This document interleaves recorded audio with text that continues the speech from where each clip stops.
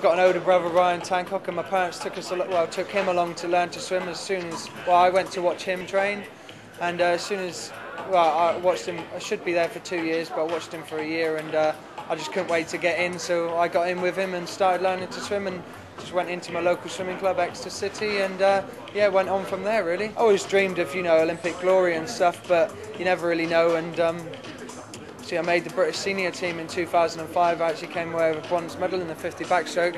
Went from strength to strength in 2006, coming away from the Commonwealth Games with 3 medals, a gold and 2 silvers.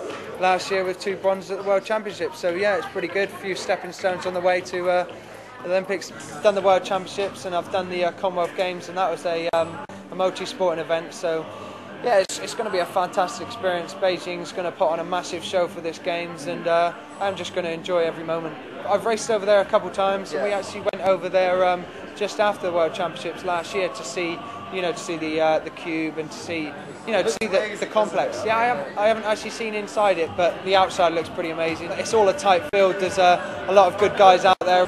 I feel I'm doing everything I can in the pool and out the pool, and eating well and in the gym, and yeah, and now wearing this new suit as well. Hopefully it's going to be good.